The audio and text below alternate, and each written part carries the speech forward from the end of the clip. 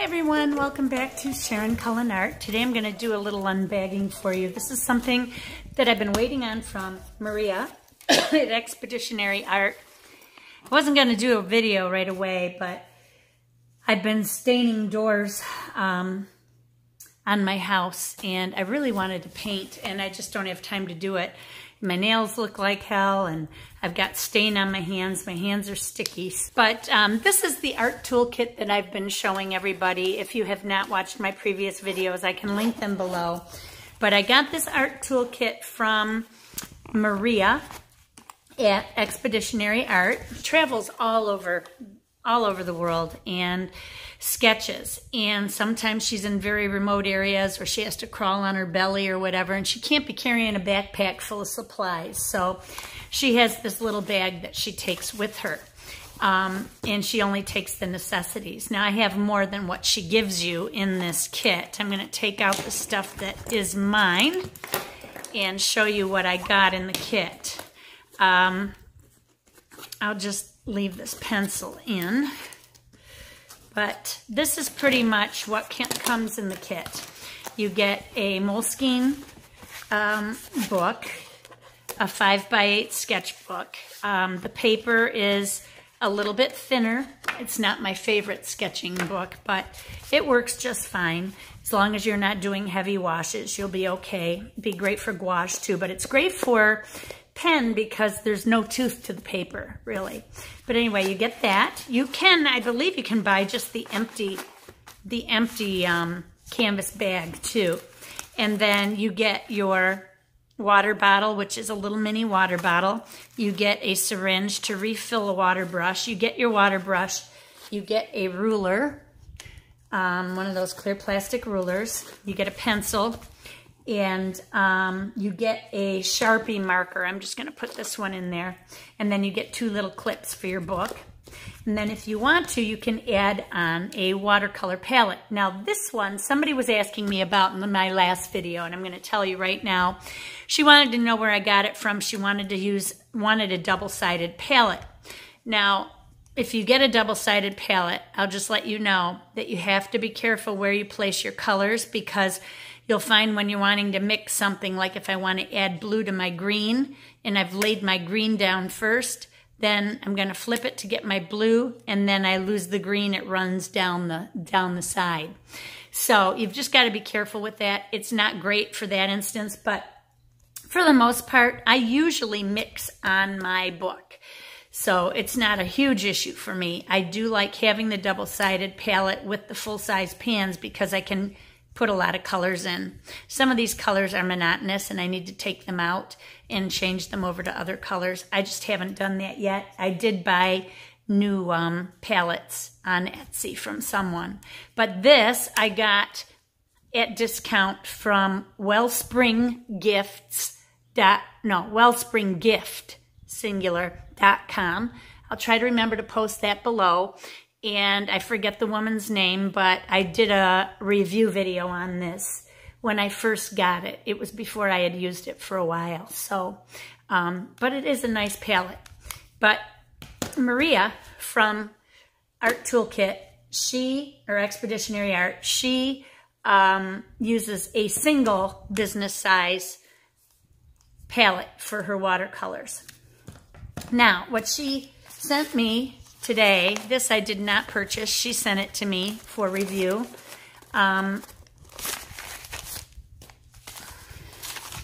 It's really interesting. Very cute.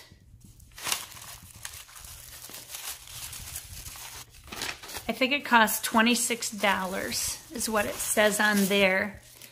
But, oh, she sent me a card too. Let me just see what this card says real quick before I open this up. Oh, boy, that's some sticky paper. Oh, I'll bet she drew this. Yep, Maria Correll Martin, Liberty Bell, Washington Pass. It's a 15 by 15 watercolor, and that's her work. She does beautiful work, as you can see. So she sent me a card. I hope she doesn't mind me reading it. Hi Sharon, I hope you enjoy the Demi palette. I'm so excited about it and would love to hear any of your experiences. I'm off next week to paint in Alaska. Wish me luck. All the best, Maria. Wow. She's an expeditionary artist. Some life, you know. Must be nice. She sent me this little pocket palette, and it is small.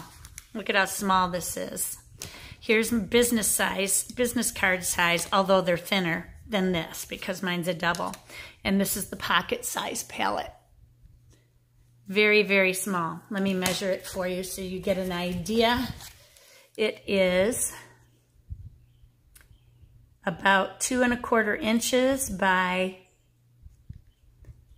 just under 1 3/4 inches. And it's about 1/4 inch thick. And it comes with 12 little palettes. Now, I usually use the big ones. And I tell you, I am not usually a half pan type person because to me, I damage brushes very easily. But with a water brush, I really don't care. They're cheap. I can buy more of them very, very easily. But when I go to my paints, I usually draw down like this so that I don't ruin a brush. When I'm in a little thing like this, it is really hard not to knock against the edges of the palette. And then you're using the point of your brush and you're going in this way. So I'm going to use it and I'm going to give you an honest review of what I think of this palette. I think this palette would be very usable for things like, let's say you're out and about and you just toss like maybe a 3x5 book in your purse. You could even use a regular size palette, but if you want to use something smaller, that and a water brush, and you're set to go. That's all you need. You can carry a pencil or pen if you'd like. But yeah, this is just a little 3x5 book that I was sketching in. I haven't used it in a while, so I gotta get back to it. But I'm gonna go ahead and try this palette. I'll probably put it in my art toolkit and use this instead of this for a while to see how I do. But I really recommend this kit. Out of all the things that I've reviewed, this kit is probably the most used item that I have. Now when I'm going out and I think I might be standing or in a weird position, I love having my other bag that flips open and becomes a table that I reviewed last fall, I think I reviewed that. And I forget the name of it all the time. It's driving me crazy. But and it's not on the bag, so I can't tell you. I lost my ruler somewhere. Isn't that strange? Oh, here it is. So anyway, I'm going to go ahead and put my colors in this, get it all set up, and we'll see how I like it. And the little mixing areas on this side, it's white. It looks like there's a it's like something over it that makes it white. So, and it says arttoolkit.com on the bottom. It'd be nice if it said that on the top, but. Wish Maria luck in Alaska. Again, her artwork is just absolutely gorgeous. And I might just fill this up right now and do a little painting myself.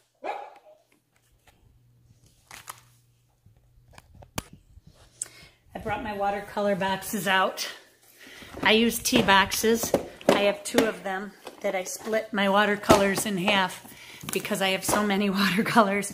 So I'm going to go through them and I'm going to decide what colors I want. I even thought about making it a gouache palette, but that's just too small. Especially if they get dry, it'll be too hard to reconstitute them in a little thing like that. So I'm not going to do that. But I am going to go ahead and use watercolor. So I'm going to pick out my colors now and I will speed this up.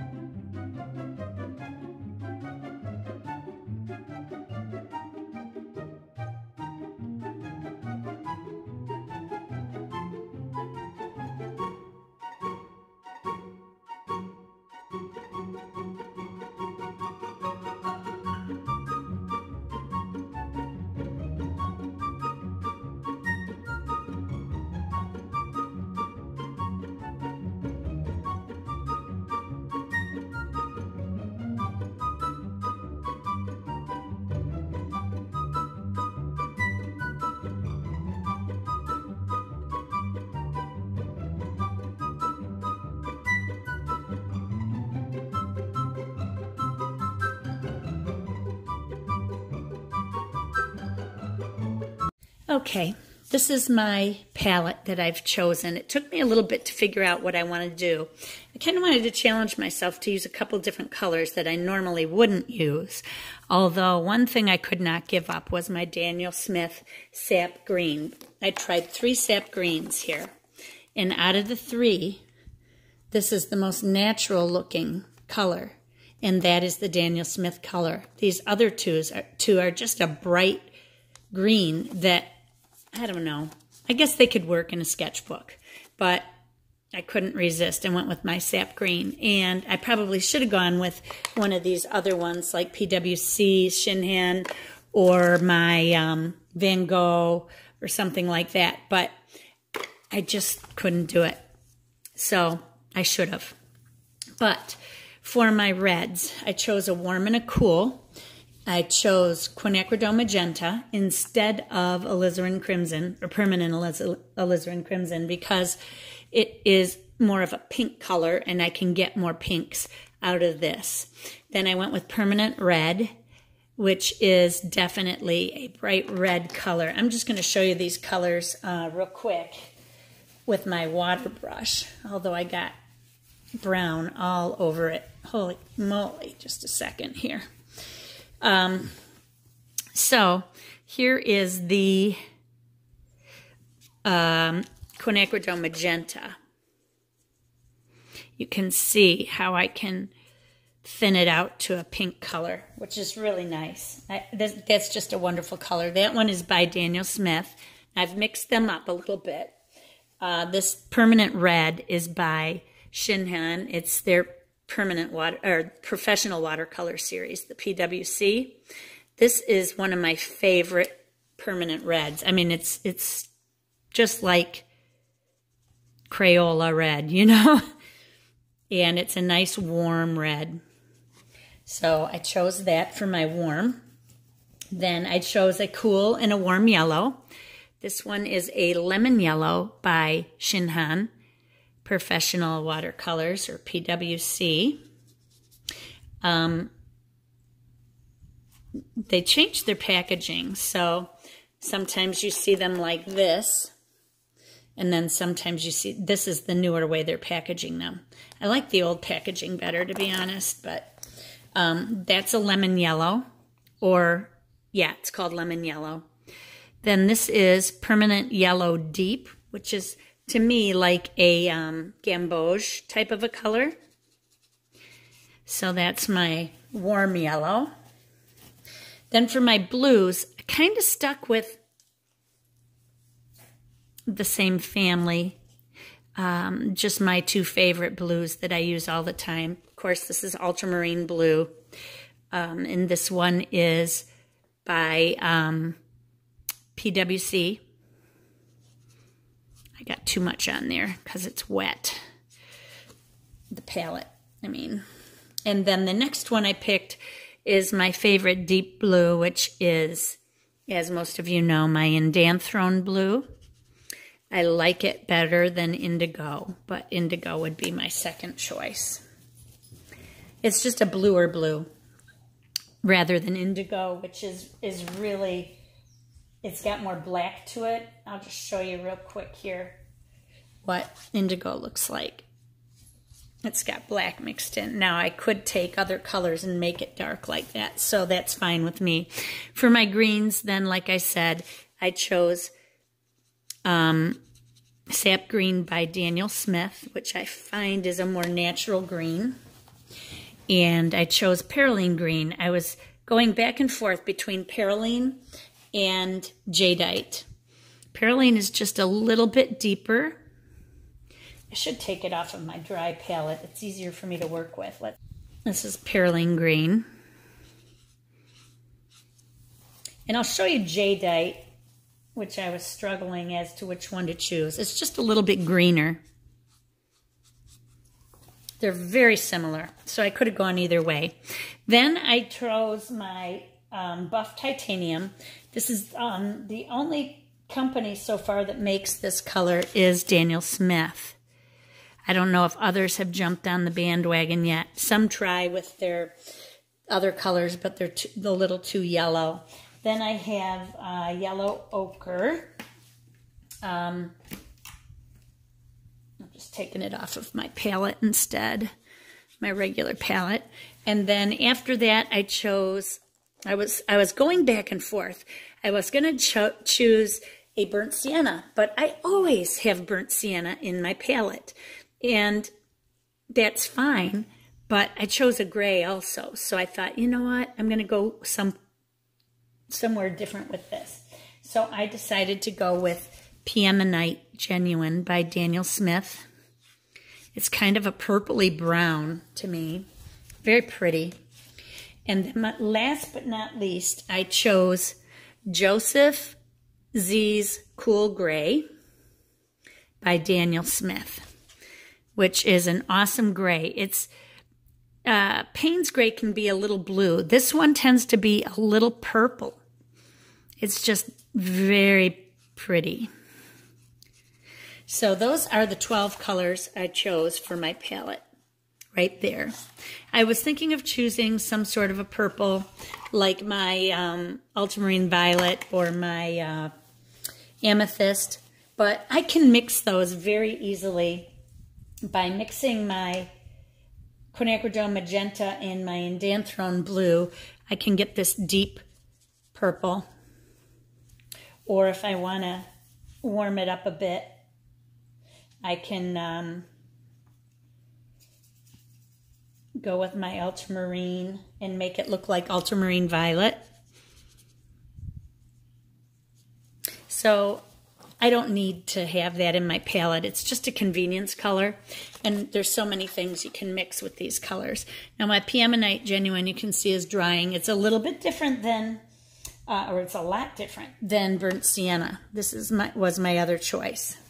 And then to choose the other company burnt siennas, this was more red ochre-like to me, a little on the oranger side, but this one was, I forget which one this one. That one was brown by PWC, and the one on the right was Art Creation by Talons, just a student color that I got with something, probably a doodle and sketch box, and that was this color. They look a lot alike. The one in the middle was Burnt Sienna by Daniel Smith. Daniel Smith's colors are very different, and their granulating properties are just so beautiful. That's why Daniel Smith is my favorite company. But if I were going to pick a second company that I like the colors on, I would probably say the Shinhan Professional Watercolors is the route I would go. But anyway, these are the ones I chose for now, and I will let you know what I think of this after it dries in the palette a little bit and sinks down, and I can go ahead and use it. But it is very itty-bitty, so we'll see. I think it'll be fine with a water brush, but I wouldn't want to use my regular brushes with this because I just get worried about the tips. We'll see. I'm not really sure. So that's it for today. And if you're interested in the art toolkit, I will link it below. You can get it at her Etsy shop, but I recommend you getting it at her website, because then she's not paying the Etsy commission. And I think that would be better for her. So go ahead and order that. And like I said, I use this every day that I'm painting. This is what I'm pulling out. Now, granted, I don't have an art studio right now, so using this has been such a great help for me to have. I also have my travel brushes in here right now, along with an extra pen refill for my Kaweco Sport. But and one other thing. You guys wanted to see me paint with write with my watercolor, or my glass pen using watercolor. So I'm going to do that real quick. I will show you how I do it for those of you who are asking. What I do is I make a puddle of paint on my palette. I'll just use my Scarlet here. And I make a nice puddle. just like I would with a painting, you know. And then once I have that, then I just take my watercolor brush and I roll it in this, just like that. And you can see it's picked up a lot of paint. And then you can go ahead and write. Usually I have to tap off the first drop, but it looks like I didn't pick up enough here. Let's see.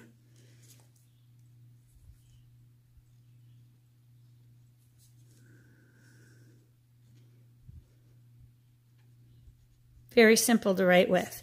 And you can do branches on trees if you want.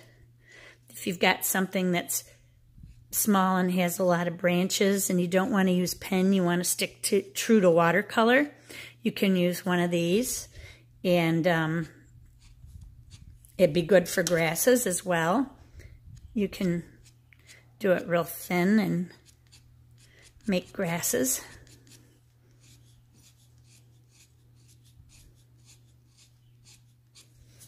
And that's pretty much it. So it's very simple to use. And like I said, all I do is I roll it. So if I want to pick up more color, I just go ahead and roll it. If it's real wet though, you'll see a bead dropping down on your pen.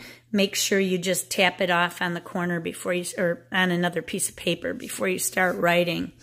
But yeah, I think this is a cool pen, and I do use it if I want to make it look like calligraphy.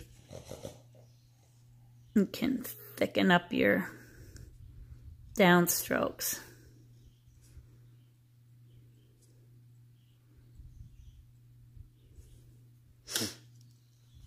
It's getting dry. I didn't put much water out because I used a water brush, and it was getting empty, so. Sorry, I bumped my camera. It's right here by my head.